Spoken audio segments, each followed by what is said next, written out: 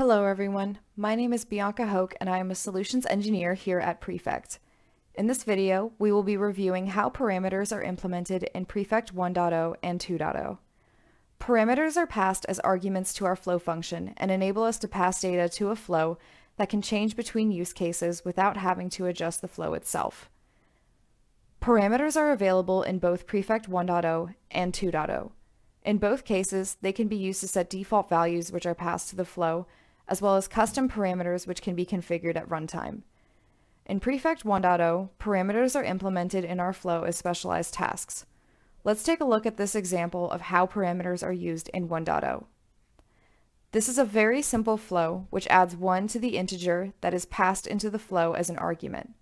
Note how we are importing the parameter task at the start of the flow in order to use this feature.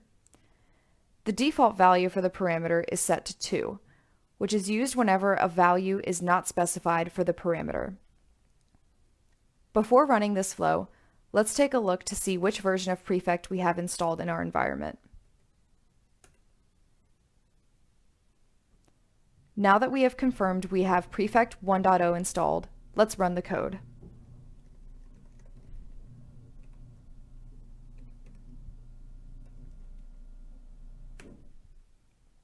The output shows the results of our task, which is adding 1 to the integers we passed into our parameter x. Now let's break our code for the sake of this demo.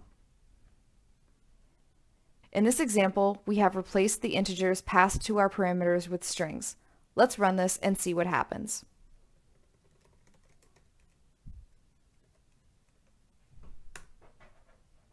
Notice that we are now receiving a type error. This can be remedied in Prefect 2.0 with parameter type conversion. This flow executes the same process as our 1.0 example, but it is more robust with how the parameters are handled. This is because Prefect 2.0 offers parameter type conversion, which enables Prefect flows and tasks to perform type conversion for the parameters passed to the flow function. Here we have specified in our flow that both x and y should be coerced into integers. In this case, 42 is passed as a string and 100 is passed as an integer. Let's confirm we have Prefect 2.0 installed. And now we can see what happens when we run this flow.